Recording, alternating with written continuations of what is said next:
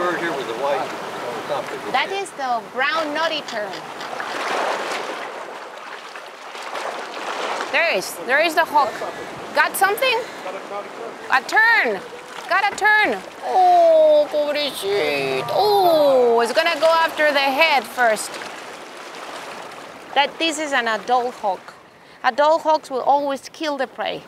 Young ones will go after dead animals. Still alive. Look at the huge claw. Somehow the prey escaped from the hawk and flew away. So we were surprised because we thought that the prey was killed. Oh, flew away. He dropped it.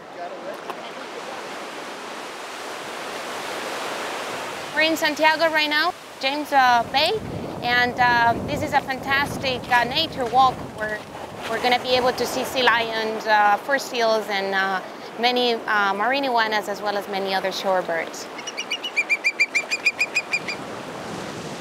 We've had a beautiful day out here on Santiago Island in the Galápagos.